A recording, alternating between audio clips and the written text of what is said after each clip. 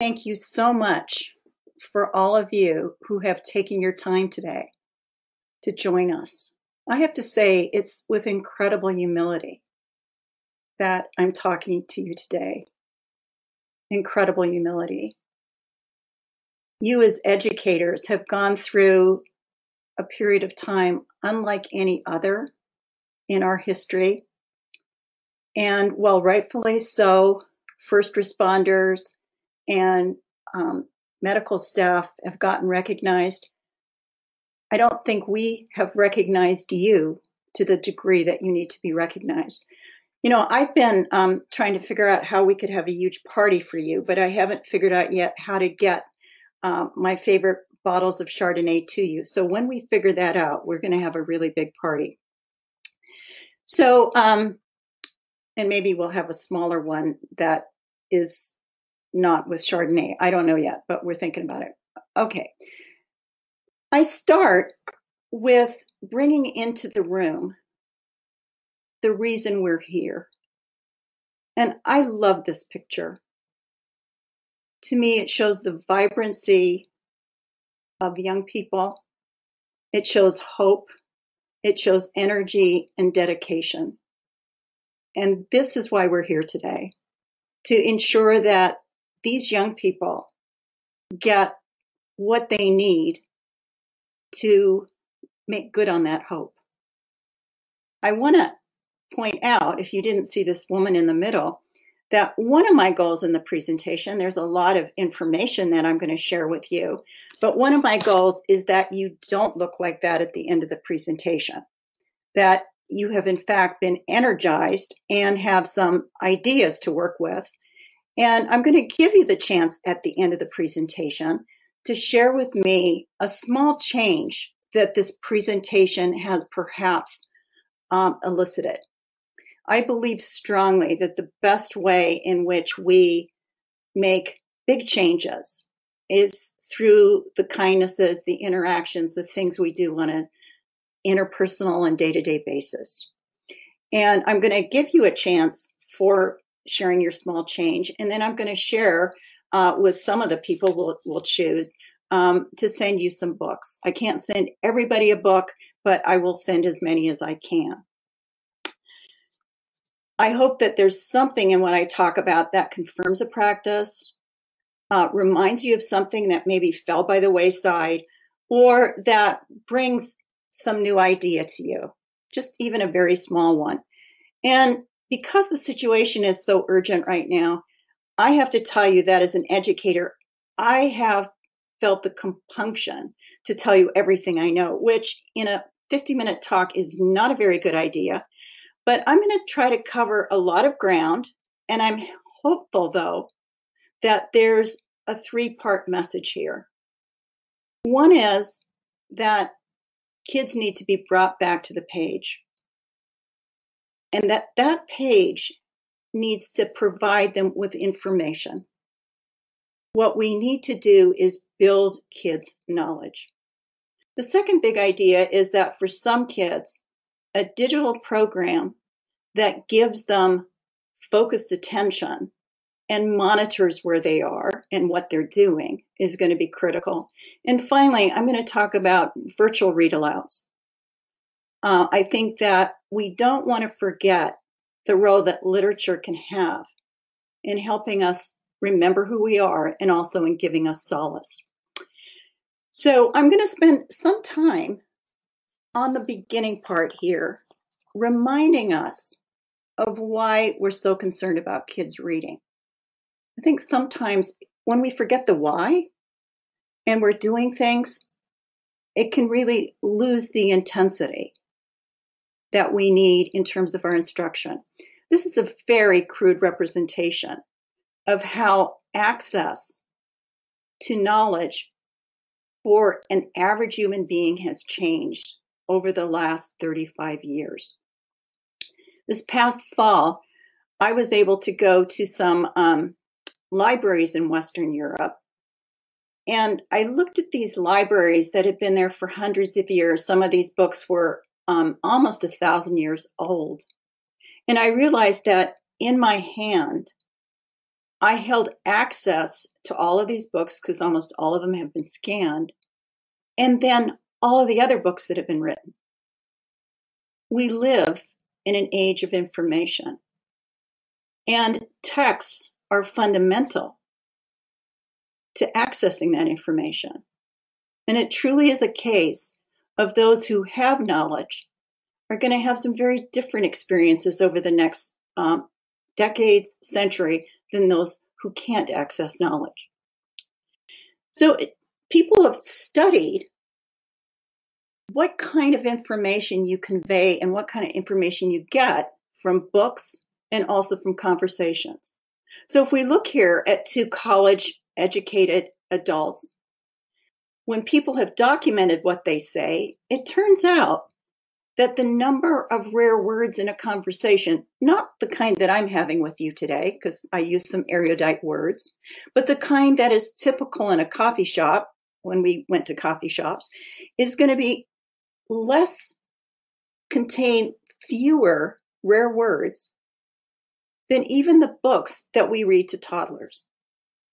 This is a really significant thing. So up to a certain point in your life, you get your information from oral language, but in fact, it turns out that if that information source becomes the only one you have, that it is very difficult for you to gain access to some ideas that often are raised in conversations.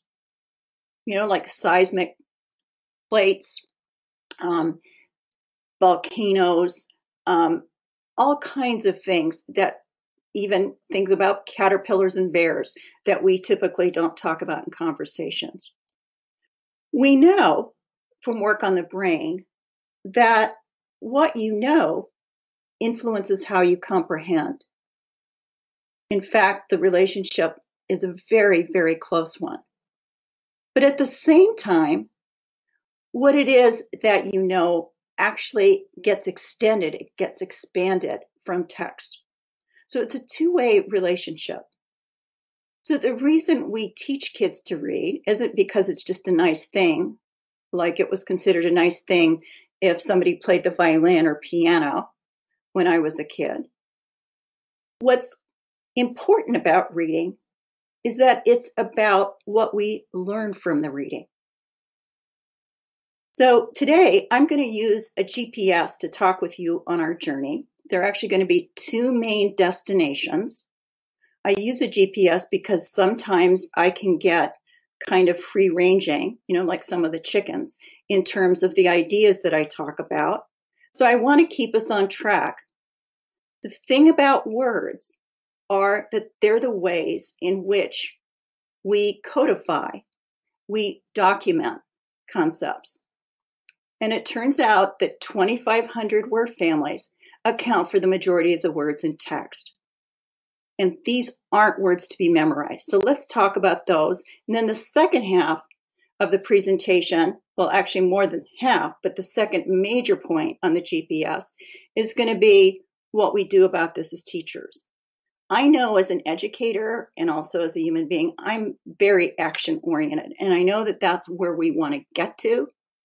But if we don't know why we're doing something, I think that we can really get astray from our main purposes. So it turns out that English has just an enormous number of words, around well over 600,000 in the Oxford English Dictionary. And by the way, these are single entries in the dictionary. And some words, like the word set, can have 32 or 33 different meanings. So it turns out we've got a lot of ways to describe our experiences and the knowledge in the world. Now, in any book that we give kids, and today I'm really going to be focusing on third grade. I think that's a point where we've often been very worried in education. We've, in some states, come up with guidelines or mandates to ensure that kids come to certain levels by the end of third grade. But it turns out that in most books, authentic literature, we find an enormous number of different words. So in this book, Me and Uncle Romy, these are all the different words in the text. Among these words are about 50 words that don't occur very often. I'm calling those rare words. And a rare word doesn't mean that you don't know what it means. It means it doesn't appear in text a lot. So for example, a word like buckle or bubble doesn't appear in text a lot. So from all these words, I was intrigued with the words that were pulled out for instruction. It turns out in the last textbook adoptions, and I know many of you might not use core reading programs, but I'm suggesting the same principles underlie our curricular materials. So in these two programs, here are the words that were selected by one program and then by the other. And what you see here are two words were shared, ruined, and feast. But I took a look at these and thought, does this convey the real ideas behind this text? Does this text tell you something about the boy James, who's coming of age on a visit to New York to his uncle and aunt?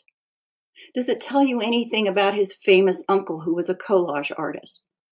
I don't think so. And it seemed to me that a lot of these words were either so rare, like the word yanked, or sufficiently commonplace, like cardboard, that to spend a week of instruction on this set of words didn't seem to me a particularly good idea. So I asked myself, is it possible for us to use the resources that come from the digital world?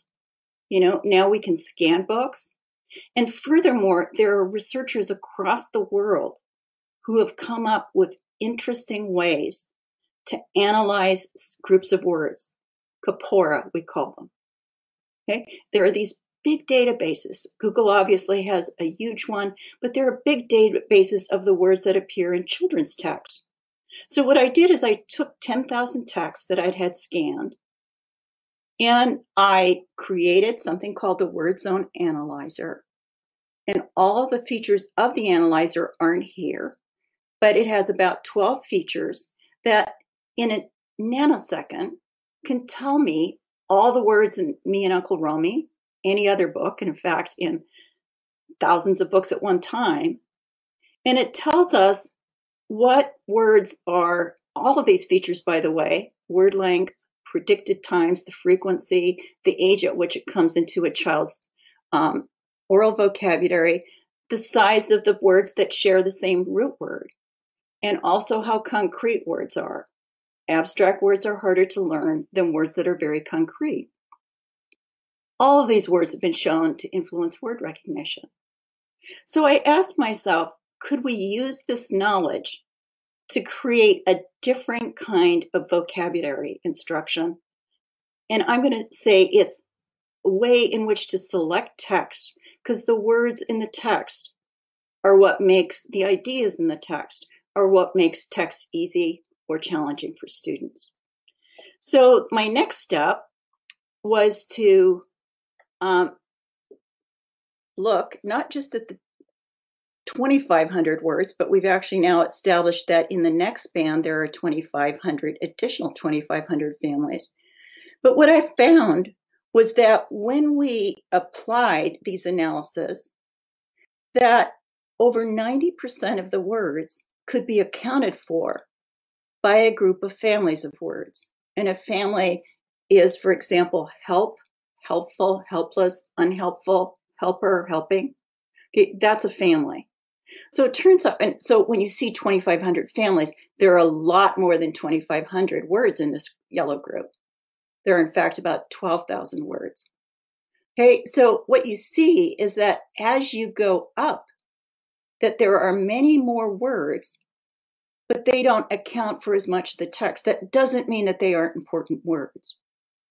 But what I'm going to suggest today is that if you aren't highly facile, automatic with these words in yellow, it's going to be a really hard process for you to assimilate and to give meaning to the words that are rarer. Okay, so one of the things that I did is this really valid? Had I found a group of words that were really important? We've known about the Dolch words. 100 words account for about 48% of the words that you read. But was this group of word families ones that, in fact, accounted for the words in text? I had all of the texts that the Common Core Standards folks seem to think were exemplars. I had all those texts scanned, well over 1 million words. And what I established is the word families don't all appear all at once. As you can see, it's a steady addition. And some of these right at the end here are much more abstract.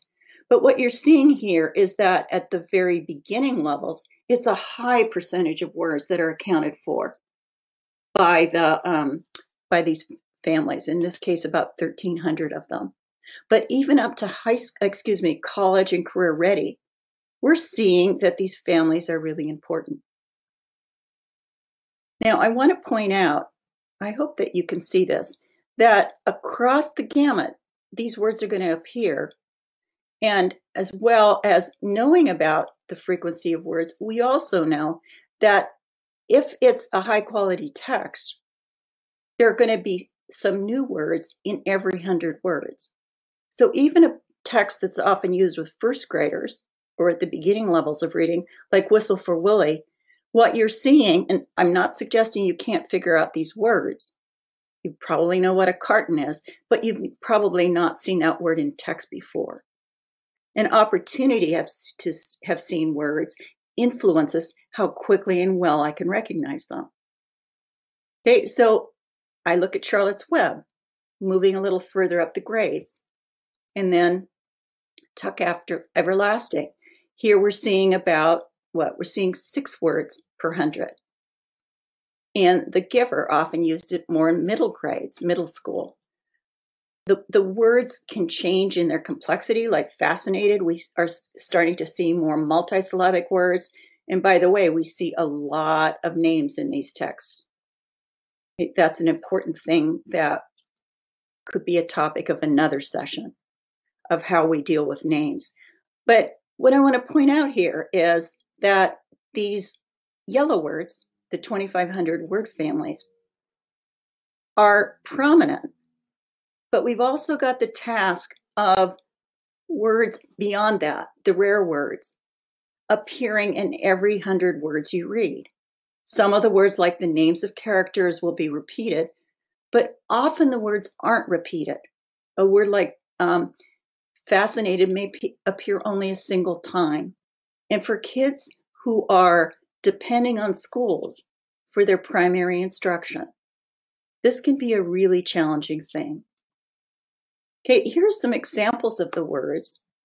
Yes, the first 100 fall into that category of Dolch words, but as you go through the group, you see really a lot of words that we call academic words, also words that have to do with topics like valleys and civilization, social studies, and also science words.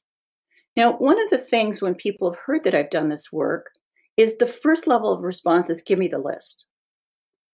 And I've been reluctant to distribute a list. Now at Text Project, we provide pictures of a lot of the words in the 2,500. We're about to post semantic word families, highlight multiple meaning words in the 2,500. But we've had a tradition of word lists in the United States, starting with Thorndike in 1921, almost 100 years. And the thing is, these aren't words to be memorized. And why do I say that? These words represent critical topic information. So students need to be understanding the connections between words and groups, words that are semantically shared. And there are about, as you saw there, about 10 really big topics. And it turns out that these topics, like jobs, are things that also occur in narrative, in stories. I want to underscore today that when I'm talking about knowledge, I'm not excluding stories. Stories are a primary way in which we get to know knowledge of how we function in the social world. We can hear about people's anticipations of the future. We can also read about how people thought about things in the past. And in stories, all of these words, these groups of words, are important, and they're also the basis of our content area instruction. Another thing, obviously, because we parse the words by morphological families, is that they represent morphological knowledge. As I said, each of the families has about 5 members, and the families are different types. And this is an important thing that we could spend another session on. And if you go to Text Project, we have spent a lot of time talking about how these 3 layers of English, so the bottom layer is where the most words are.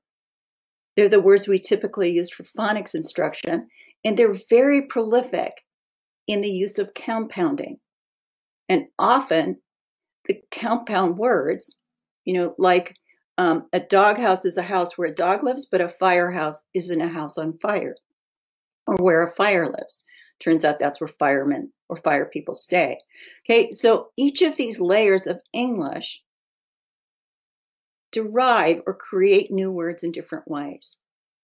And learning about the 2,500 word families, this is part of learning about them, which is why you can't get that through memorization. The final feature of the 2,500 families is that most of the words, not only are there 5 different morphological members, but there are at least 5 different meanings for the lead words, and then more meanings when you consider some of the words that are in the families. Okay, so words often have some very distinct meanings. In some cases, they can almost be antithetical, almost opposites. Okay, so this isn't about teaching kids a list of words.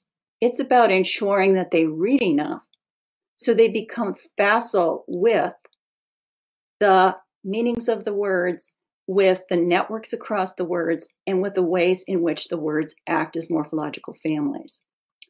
So now I'm going to go. So what I've said to date is we're teaching kids to read because it's a knowledge foundation. We're also teaching kids to get very automatic with the 2,500 morphological families because they're central in the text, in the ideas that we have in our lives, not only in our texts. Hey, I did say, right, that I'm going to actually give you 6 landmarks to watch out for. Some of the landmarks, it's going to be kind of like if you do a hop on, hop off tour, like in Europe. Some of the landmarks are going to be very quick. I'm going to pass them by very quickly, and additional information can be obtained. And Suzanne, I think I need to provide a list of some of the sources that people can look at that we can send to the people who registered for this. Okay, so the first landmark is that kids need to read a lot of text. Now, this is going to seem kind of so obvious. You're thinking, and I signed up for this. It's important to revisit. Why do I say that? Well, it turns out that in American reading instruction, we actually, my circles changed their shapes. This one, the one on the right, is supposed to be substantially bigger than the one on the left. I apologize for that. So we've increased the amount of time kids are spending in reading instruction, but the amount of time kids are actually reading in the classroom is less. I began asking, why is that? And this is before we had any kind of sheltering in place, before kids were in virtual learning situations. A lot of kids weren't reading that much. And it turns out that when they were reading, so Sharon Vaughn's colleagues at University of Texas, Austin, did a study to find out how much reading was going on in a 50-minute social studies or English period from grades 7 to 12. And they found out that it was a respectable amount. So you can see the green chunk there. But that green chunk, represented by this circle, turned out that 80% of the time students were reading, they were listening or following along to somebody reading orally, whether it was a peer, their teacher, or an audio. Now, it's really hard to get good at reading. You can learn things through listening, but it's really hard to become proficient by only listening to other people read. What I say is that we've actually outsourced reading for kids, and somebody else is doing that. I see a lot of opportunities to go to the audio on different programs. And for the kids for whom reading is the most tedious, that's the first line that they're going to take. They're going to choose that. Now, I began asking, why do I think we've decreased the amount of reading and increased the amount of time? By the way, we could have a whole conversation about the effect of following along after kids are about in second grade when other people are reading orally. That's not a great way to develop great silent reading habits. Doesn't mean we never have oral reading. It means that we have oral reading for purposes while people are listening to find out whether the answer they had might be shared, for example. Okay, so what I want to ask is, why has this happened? Well, I think that as a member of the research community, I've been part of this conversation. You might not be using a core reading program, but whatever program you're using, there's probably a lot of curricular documentation. I look at Pinterest. I look at different sites where curriculum materials are sold by teachers, by publishers, and I see a lot of advice to what to do around stories. What I'm seeing here is that over a 50-year period, it's 10 times more advice for teachers in the mid 2000 teens than it was in 1965.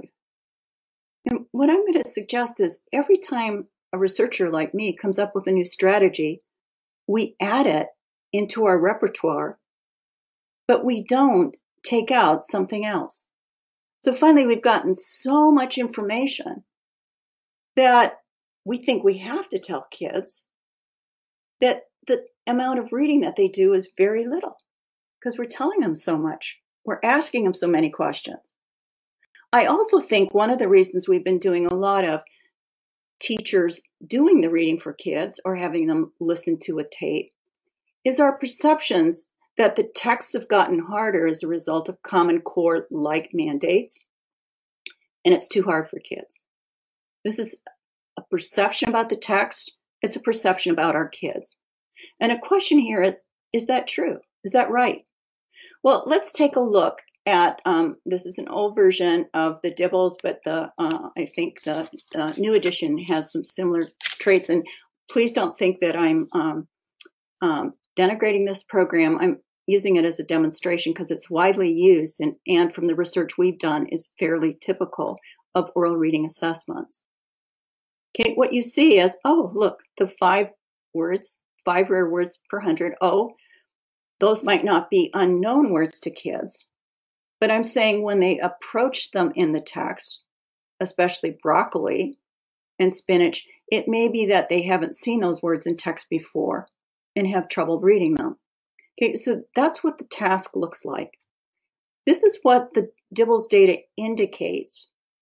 Kids at the 50th percent, so that's the middle kids.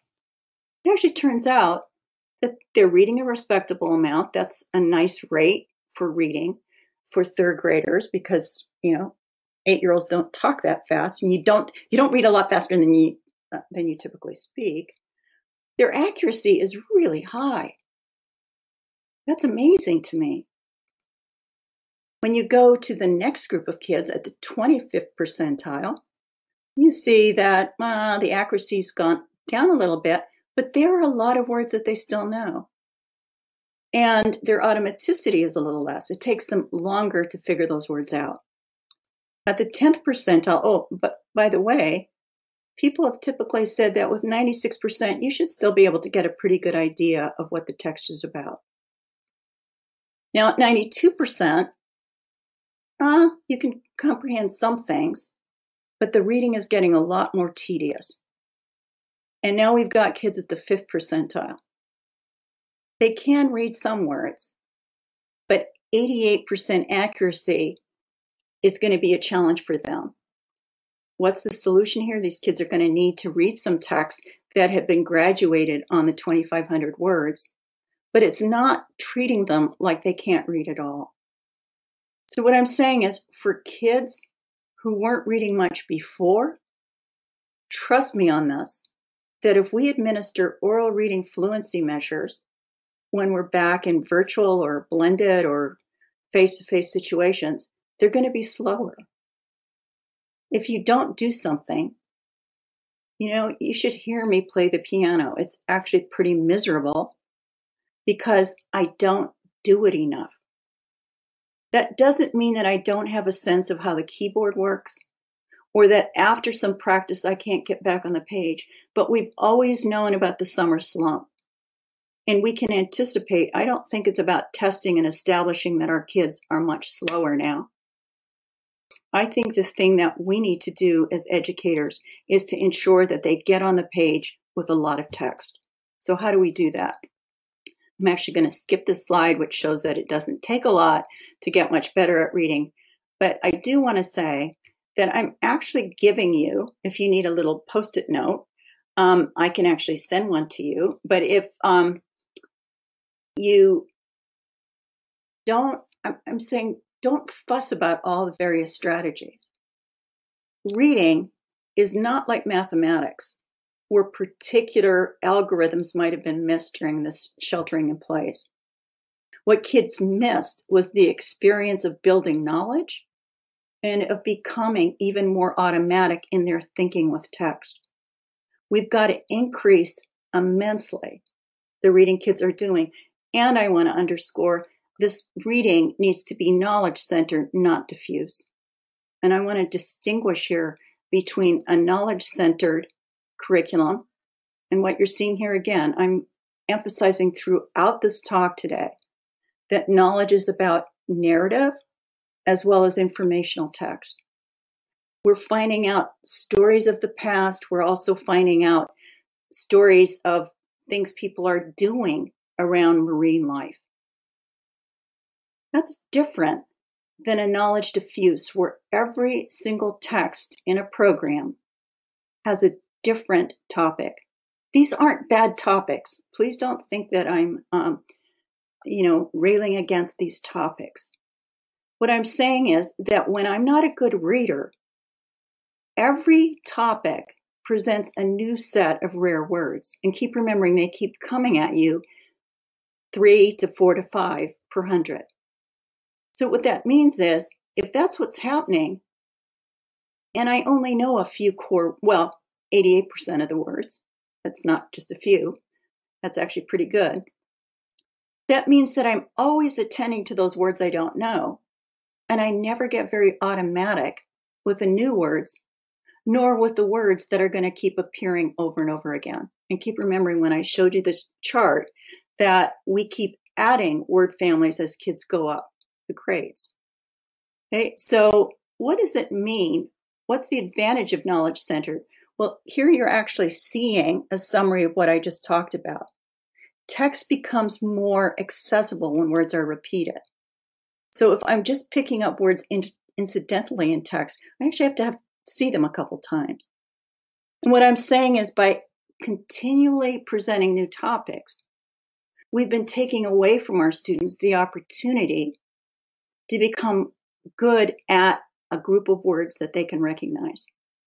And we've also not been helping them build the background knowledge. And we know in the work coming out of the Reading for Understanding project that was just finished about a year ago from the Institute for Educational Sciences, we know that the knowledge that you have about a topic is what determines your comprehension. And it's not about us telling kids about every single topic. They need to learn to use text to do that. Okay, this gives you an example of how a set of knowledge base we keep adding. I haven't shown you the words that are repeated across the text, but what happens is we keep adding as we read more books on a topic, vocabulary, and we keep seeing other words that are repeated that then become more accessible to me. That's different. And please don't think that I'm saying these aren't good words. They're interesting words. They're interesting topics. But for the kid at the 25th, 10th, or 5th percentile, these words are excruciatingly painful to figure out, which is why the teacher often reads it to you. And you're really not going to have gotten any memory or any skill with recognizing those words if it's been through a listening situation. So how do you find some of these texts online, digitally, that can help you with this?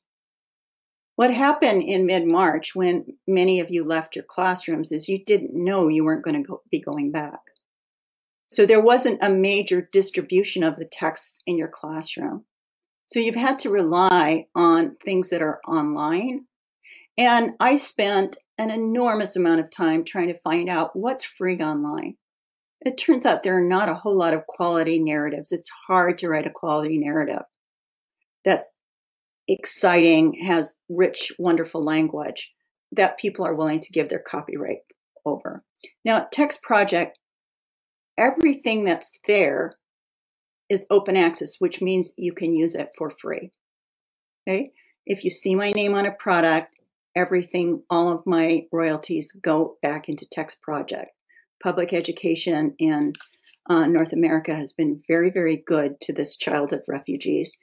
And I really believe in giving back. And so we've got texts in sets. So we've got about 400 texts, and they sit in different conceptual groups. All of them are informational. I know how to write good informational text that's compelling and accessible. It's harder to do that with stories. So here's talking points for kids where you actually get some very different points of view around the same topic. In the one that I just showed you, the summaries, where there are, I think, 20 some books, they develop over a couple different passages a concept. And all these texts have been written so that when you see a rare word, like the word mound in baseball, it's going to be repeated, hopefully, within the passage and also across passages. Okay, another one is FYI for kids, which are one-pagers, and we have them. You can gather them or connect them by topic. Another source right now is the material that Scholastic has put online for school closures. Scholastic has just an enormously rich library. Those people have knowledge, right? In books, just an incredibly rich store of knowledge, and they've made some of it available to you. What I found when I looked at it is that it was very helpful for me, and each of the things I'm showing you took me about 10 minutes to put together. So for grades 3 to 5, I actually went in across the topics for the different days and weeks and pulled things together so we could have a conversation about something that was shared. And I want to point out that because they've got access to such great books, there are also some outstanding narratives here. Big Red Lollipop, I think, is just fabulous. So there are these topics. I actually started putting together some of Text Project material together with some of the Scholastic material. I, in another presentation, could tell you a lot about how we want to teach kids about different groups of words like idioms and multiple meaning words, compound words. We don't have time for that today. Another source is readworks.org. I do want to point out that it saddens me that they've made the listening component very prominent, but at readworks.org, this was a project that I worked with them on. They have read an article a day, and they have clusters of articles and 5 to 6 articles for a week. One of the things I was going to really emphasize and haven't said yet is I'm not suggesting that these topics have to be like take up the whole year. You know, like it's not about doing everything around the rainforest. What I'm saying here is that we want, rather than these across the board, you know, every book has a different topic, we want to develop some key ideas. And most importantly, we want students to document and celebrate what they've learned. I think especially in a virtual environment, the documentation is really critical. I've given some webinars on the documentation, and you'll see here that some of the things I talk about are journals, word maps. I'm really super into doing word networks or word maps.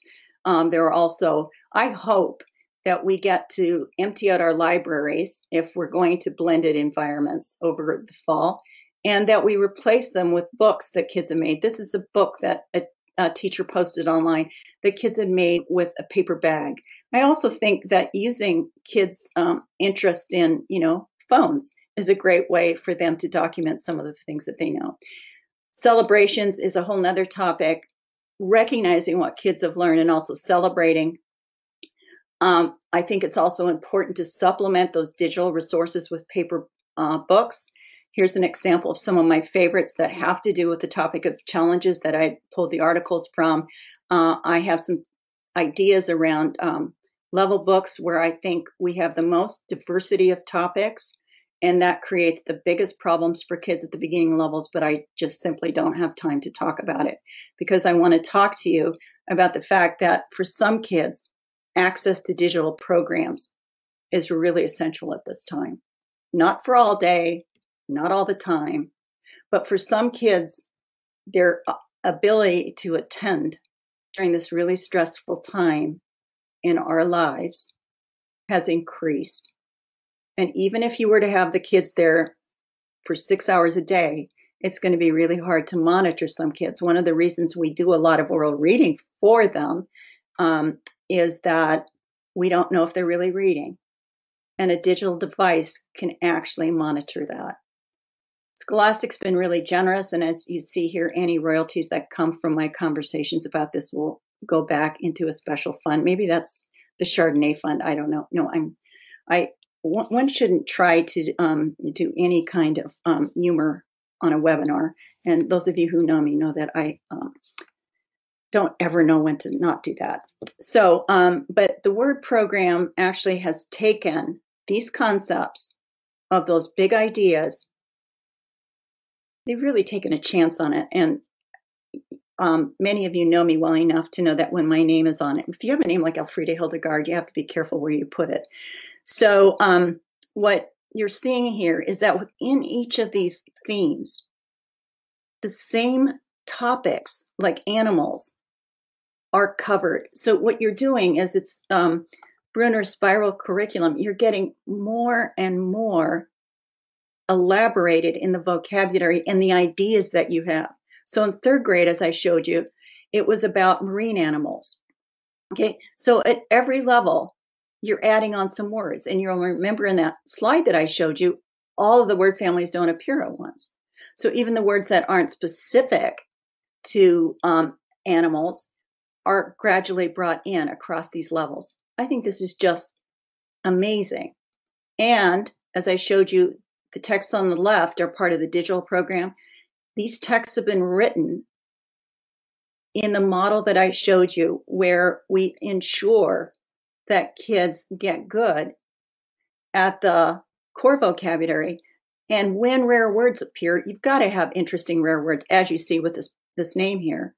We actually ensure that rare words are not just seen a single time.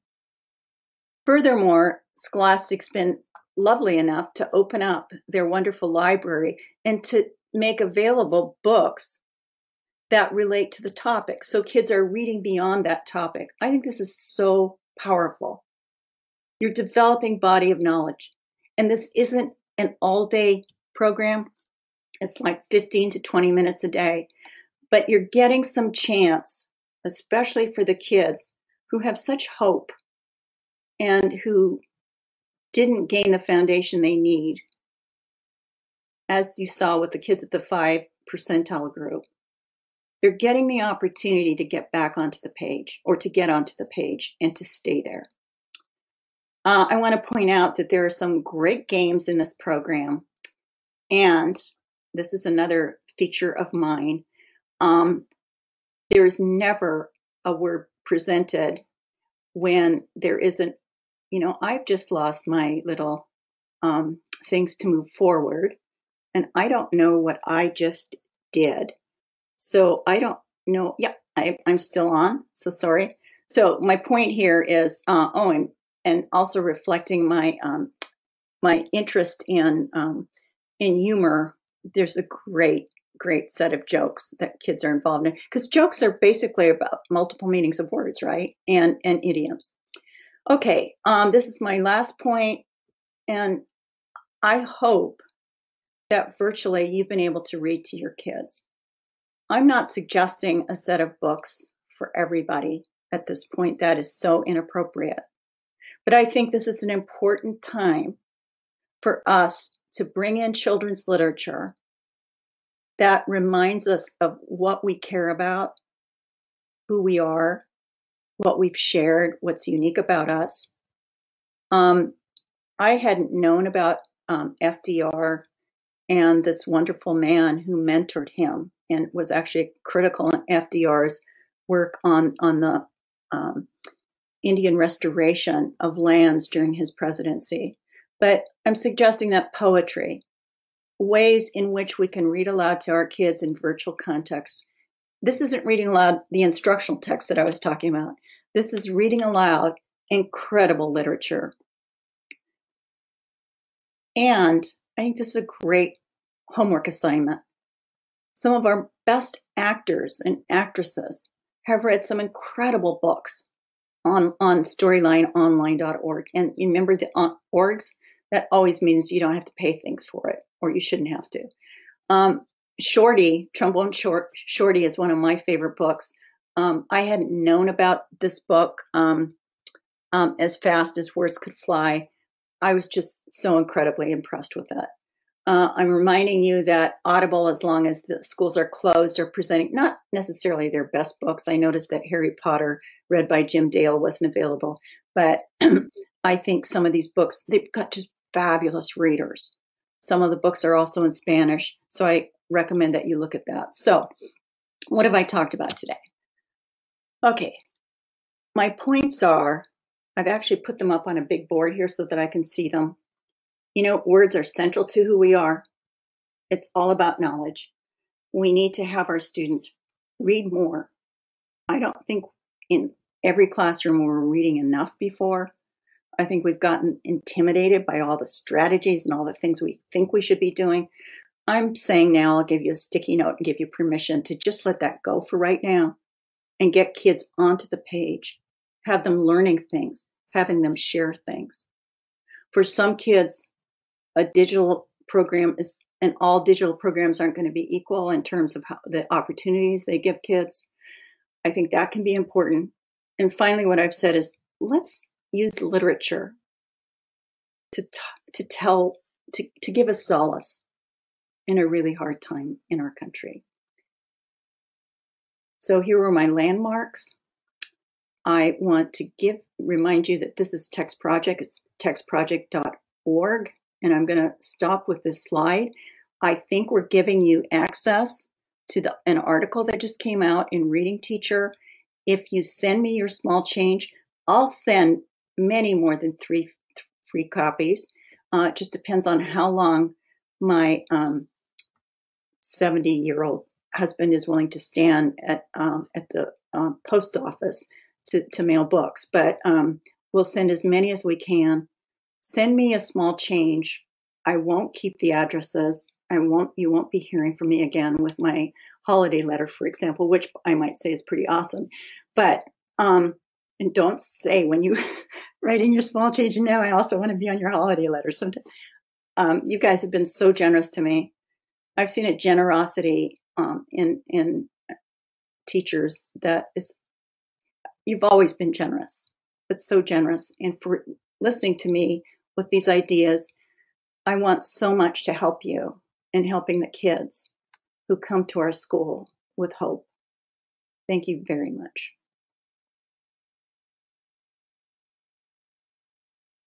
Freddie, this was excellent.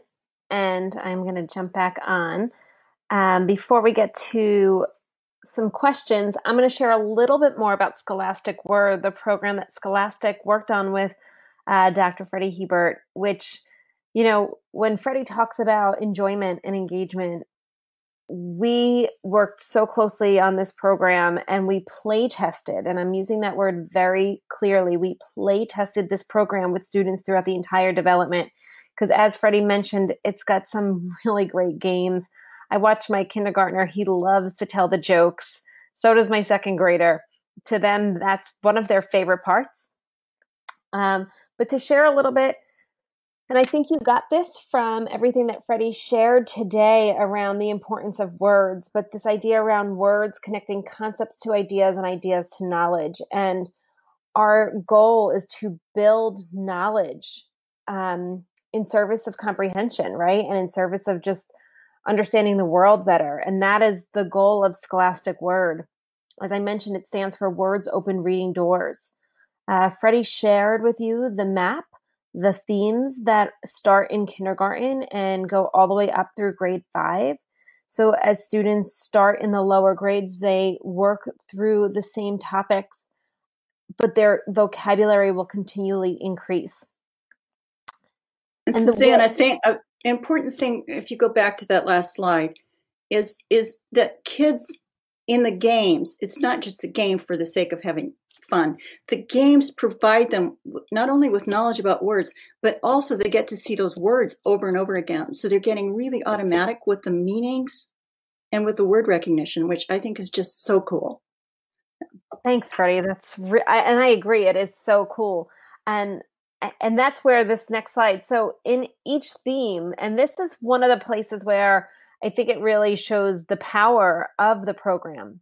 Because within Scholastic Word, students will complete a placement activity that places them in one of two texts, either on grade level or simplified.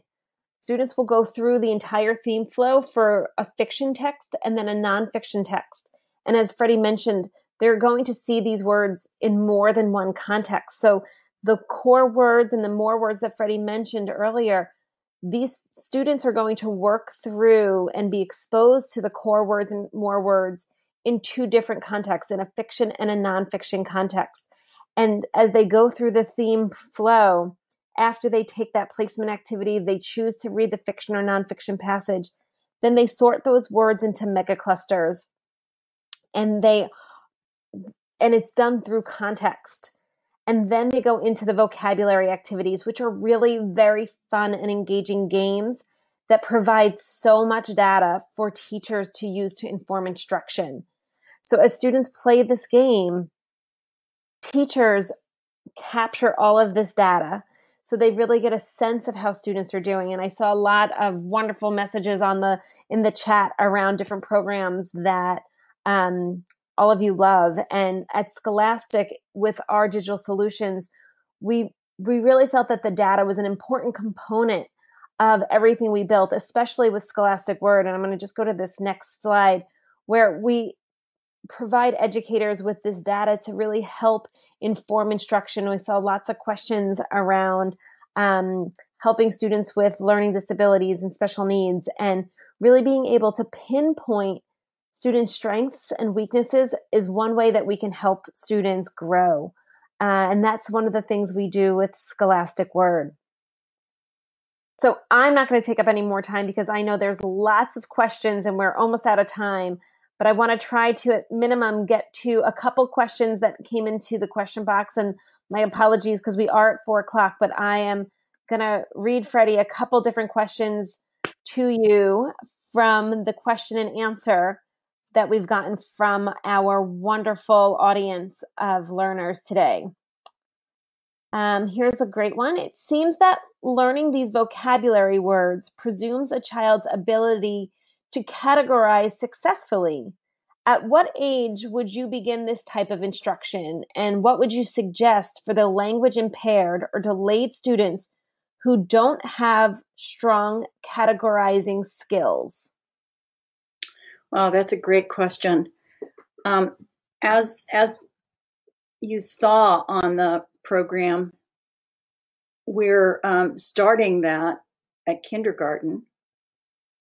And I think it's an important thing to involve children in. I think it's an important thing to model. I think that might be one of the key things that you get in school is helping you see different categories.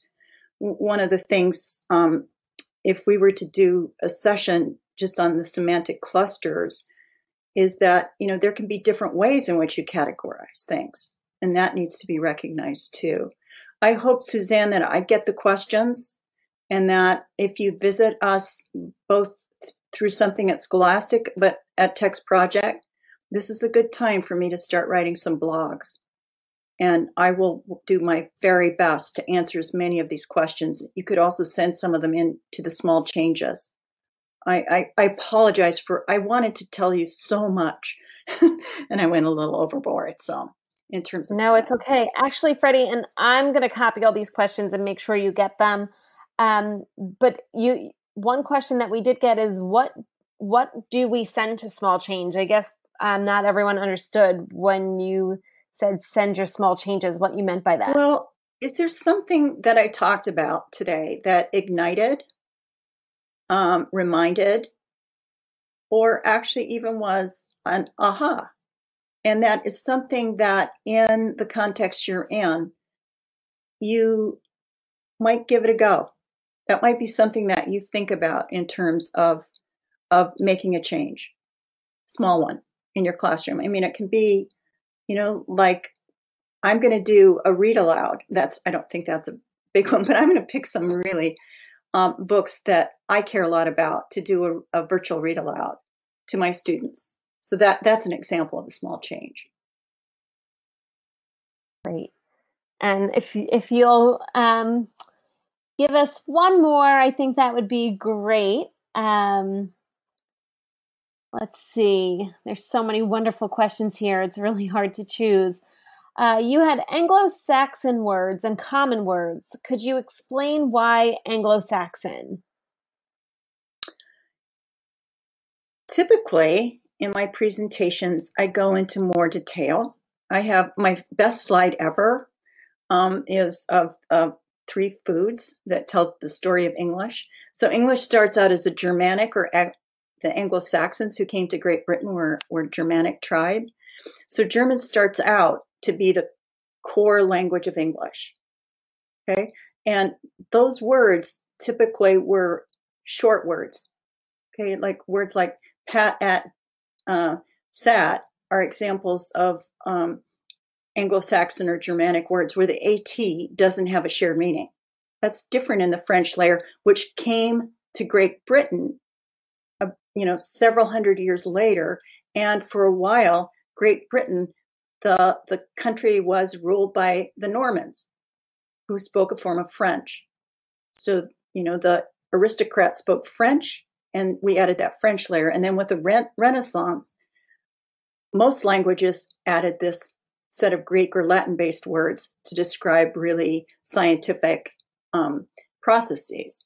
So the Anglo-Saxon words, I've done a lot of writing about that. That article that I hope you got a connection to on the core vocabulary, we'll describe some of that for you. And that's something that I can actually provide some more specific references, Suzanne. Great. This is so wonderful, Freddie. And I know that even more questions are coming in, but we are out of time. And I want to be respectful of everyone on this call. So I'm just going to go through some of the wrap up. Don't forget to join the online community for this ed webinar. That's where you're going to be able to view and share the recording of what we just saw. You'll be able to take the CE quiz. You'll also be able to download the slides. So I know we had a lot of wonderful questions asking about getting these slides and being able to actually get the chat. So that's going to be available in that community. And that is it for us, Freddie. As always, you are an inspiration. We are so lucky to be able to learn from you. And I honestly feel that Scholastic has been blessed to be able to partner with you to get this research into the lives of students in a really fun and engaging way. So I thank you for that. And I thank you everyone who joined us today.